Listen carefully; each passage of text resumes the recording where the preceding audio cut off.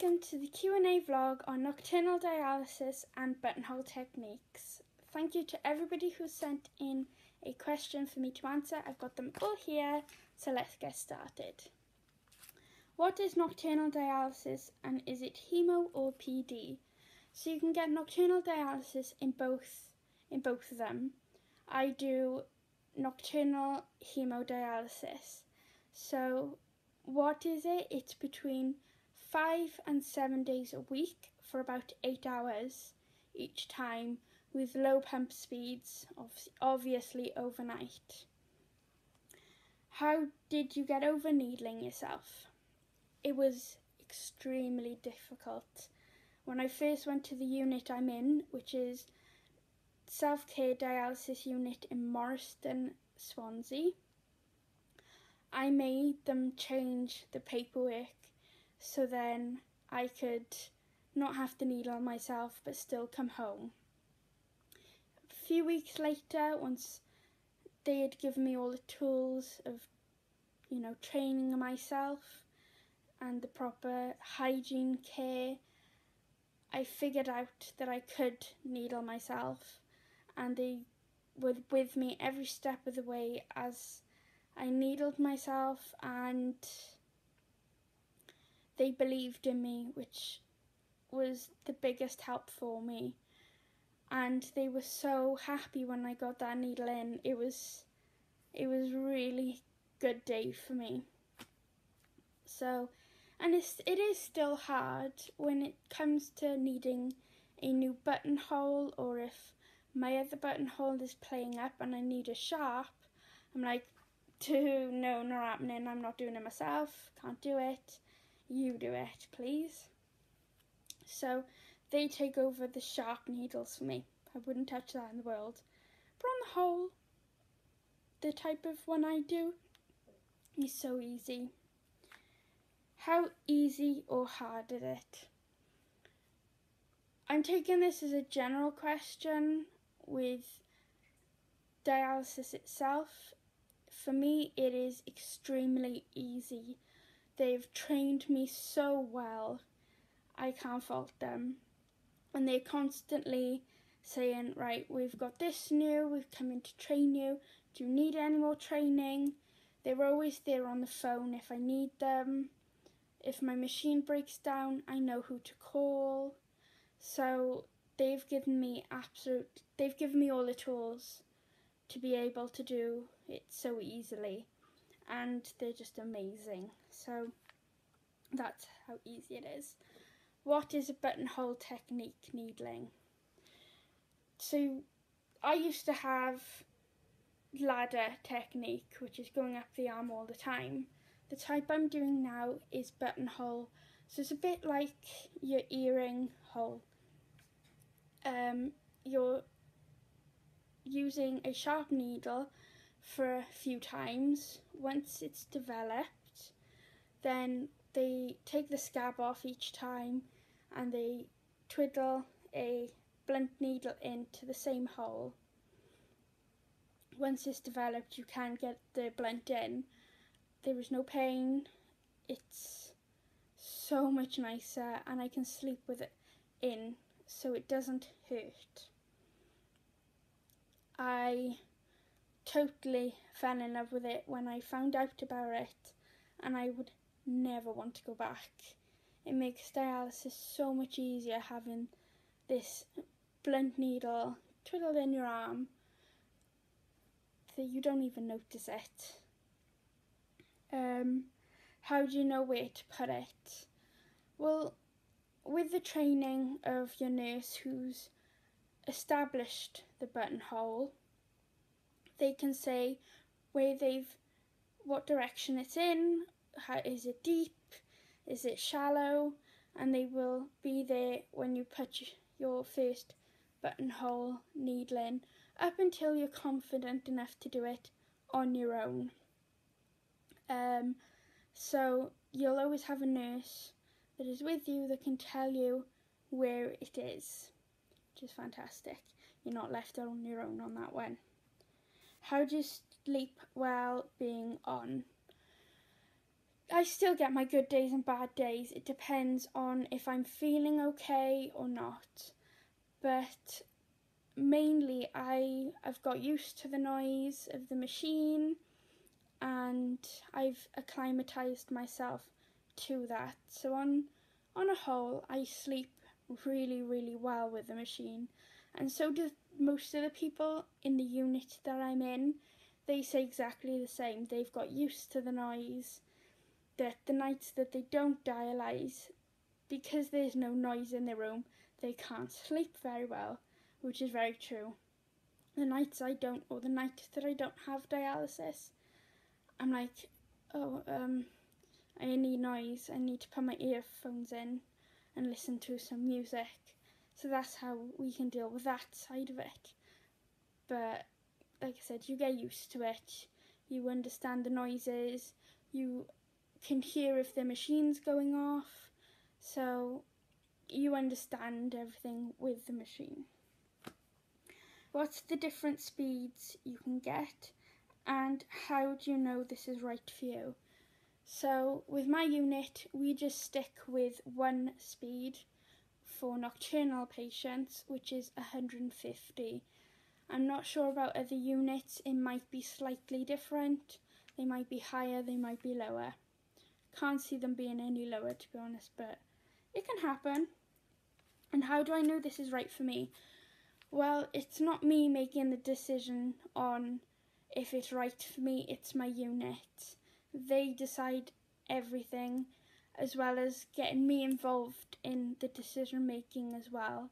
So between my doctor, my bloods, the nurse, and other factors, it's all decided on that.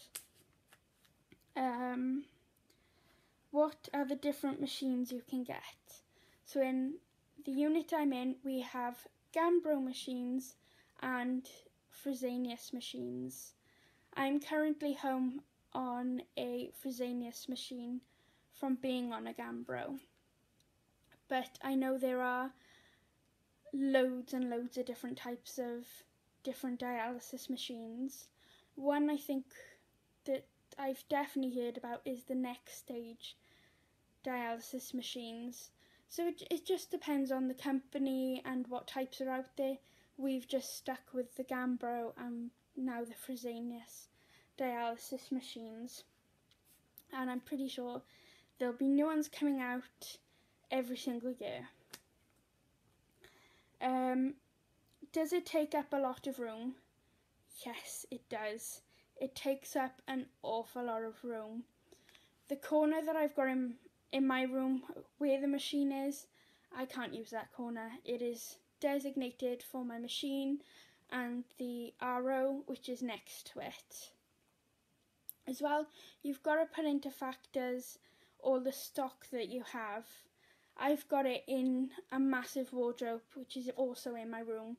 Luckily, I can't see the stock. I know it's there, but you can't see it. Some people, they put a curtain around their machine or a throw around their machine so then they can't see it in the day. But it does take an awful lot of room, so you've got to be mindful of that if you want to do nocturnal dialysis. With the Gambro machines, they were big and blue, and probably even bigger than the machine I've got now.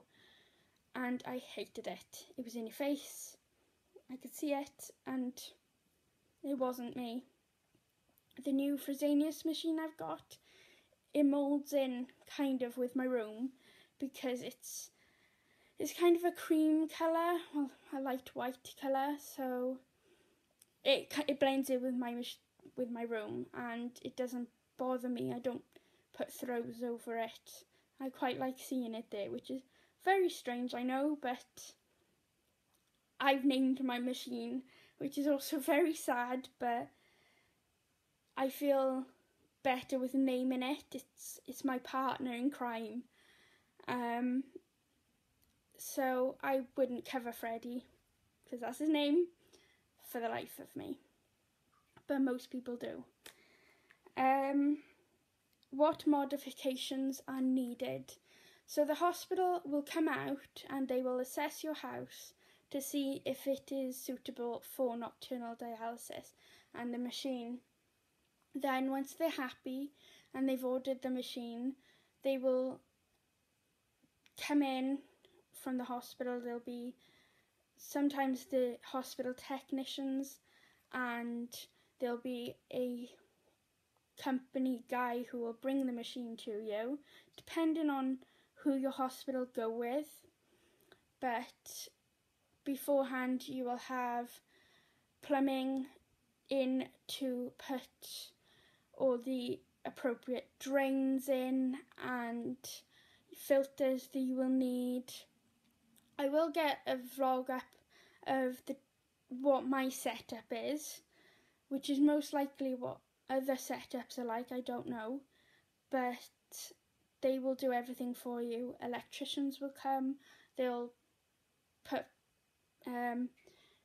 electrical points in for your machine, your RO and things like that. Sometimes they'll give you a few extra if they've taken any.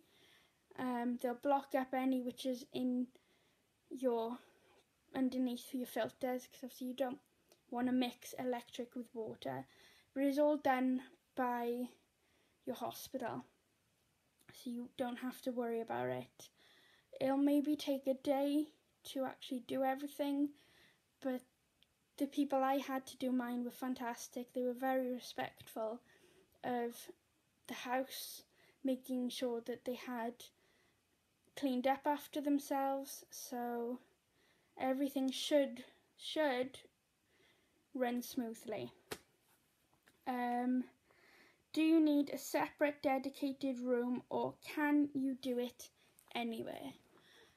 With nocturnal dialysis, you're going to need it in your room. You're going to need to have it right next to your bed. So, not right next to it, but near your bed. So then you can obviously, your lines can stretch. It depends. Some people who have it in the day, they don't need a designated, they have it in a designated place, and they obviously have a room for their stock. Some people have it in their shed. It all depends, but obviously with nocturnal dialysis you will need it in your room, so you do have a designated place. It's not something that you can take with you, so if I wanted to go on holiday, I would have to go back to the 2 needles and 4-hourly dialysis. And people I know from my unit which have gone away have said after a week of being away doing the dialysis on 4 hours and 2 needles, they've just not felt well, because we have such a good dialysis for so long and it's so gentle that it just makes us feel so much better. So yeah, with like I said, you just can't move around with it very easily. Well, you can't. Anyway, if you've got any questions that you would like me to answer, either put them in the comments below or go to my Facebook page, which should be in the description, and you can private message me there and I will surely answer them.